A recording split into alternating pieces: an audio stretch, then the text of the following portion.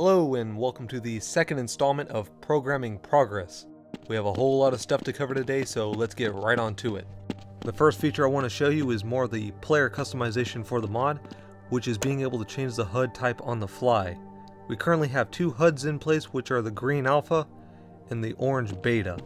You might see the alpha HUD in place, but I wouldn't hope on it since we might be at a limit.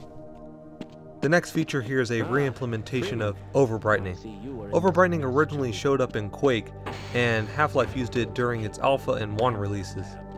The effect was broken since the Steam release, and they never tried to fix it, so I implemented it here, and you can see what it looks like.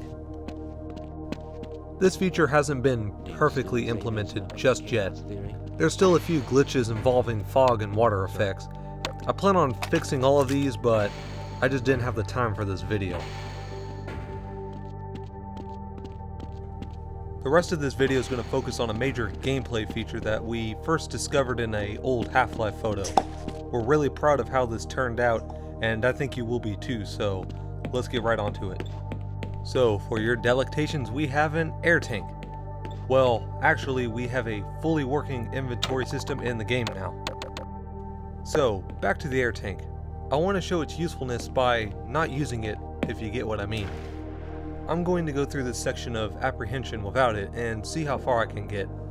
All the air pockets are now gone and are completely covered with water, so let's see how far I can get before I start drowning. Well, it seems we're off to a bad start. I'm already drowning, but I'm not going to speed it up. I'm just going to keep on going, see if I can make it.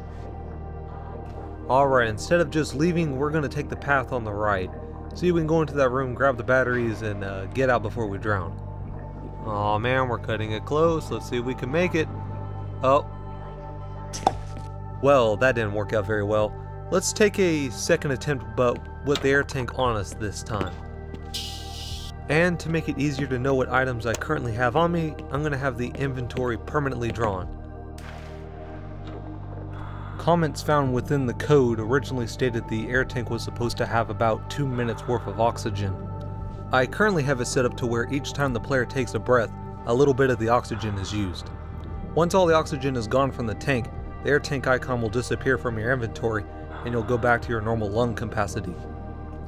Our air tank gives the player about 15 breaths before it runs out, and given the amount of time between each breath, you'll have about 2 minutes of underwater time with the air tank. The amount of oxygen in the air tank is also finite. Every time you leave the water, it isn't restored like your lung capacity, so you'll have to pick up more air tanks in order to restore your oxygen. The air tank will also work with change levels, so you'll be able to keep your air tank with you throughout the game as long as you have air in it. Now onto the long jump. The long jump for the most part is going to be like retail, except we'll have the overload feature implemented so it can't be spammed, and we might have it count against your suit power, but we're not too sure if we're going to do that just yet. Up next is our anti-radiation canister. Upon contact with radiation, this will give you 30 seconds of immunity from it. And for demonstration purposes, I'm going to walk into radiation to show what happens when you don't have one equipped. Radiation is a time-based damage, so not having one of these on you will cost you a lot of your suit power and even some of your health. As stated earlier, I should now be immune from all radiation for about 30 seconds. Once that time is up and I have another anti-radiation on me, it'll automatically take that and make me immune. And even though I'm immune from radiation, I can still take other damage, as from like these soldiers here.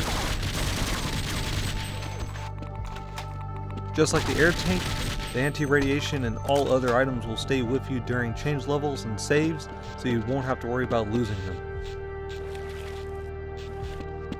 The next canister we have here is the antidote. Similar to the anti-radiation, the antidote will cure you from poison, toxic, and paralyzing damage types. All those damage types are time-based too, so having an antidote on you is a really good thing to have.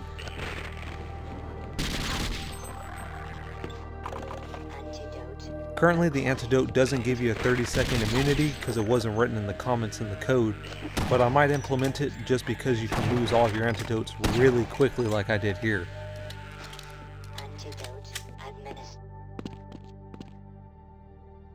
The second to last item we have in our inventory is the adrenaline, which is quite a bit different than how it was supposed to be, but we changed it for a pretty good reason.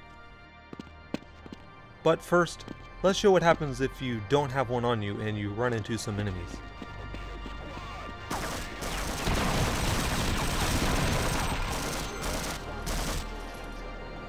So back onto the adrenaline. It was originally stated that the adrenaline was supposed to resurrect the player after being dead for about 3 seconds, but that isn't really possible, so we decided to make it if the player takes enough damage. They'll get a little health boost and will be immune from all damage for a small amount of time. The very last thing I want to cover in this video is the flashlight.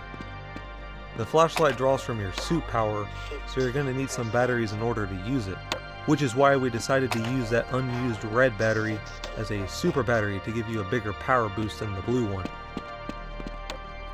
That about wraps up this progress update. I hope I'll see you in the next video, and thanks for watching.